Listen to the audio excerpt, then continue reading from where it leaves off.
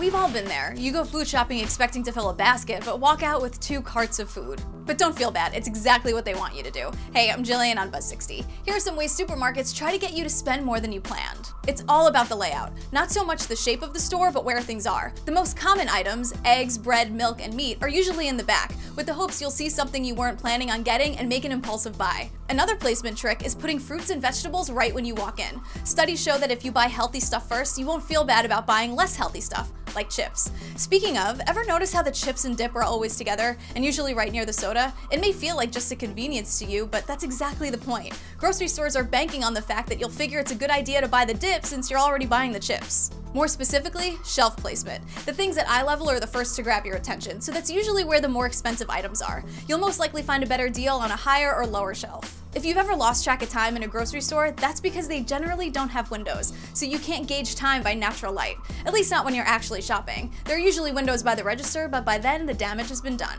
Kinda like a casino, only you didn't have to mortgage your house or pawn priceless family heirlooms. At least I hope not. Buzz60, now you know, pass it on.